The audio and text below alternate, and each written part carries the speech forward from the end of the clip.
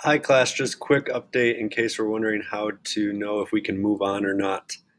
When looking at a problem here in Delta Math, what you want to do is in the top right corner here, that shows your completion percentage of the whole entire assignment. What you need to look for is to see if you get this top left corner finished. If you're done with a section of it, if it says 2 out of 2 here, we can go back and now I can go choose a new one. So now I go into level 2, I solve these problems, I look up to the left. Once that's 2 out of 2, then I'm done. I can go to the next problem and so on. And as I'm going along, this completion percentage will go up because by the time I'm done with all 5 of these, then this will say 100%.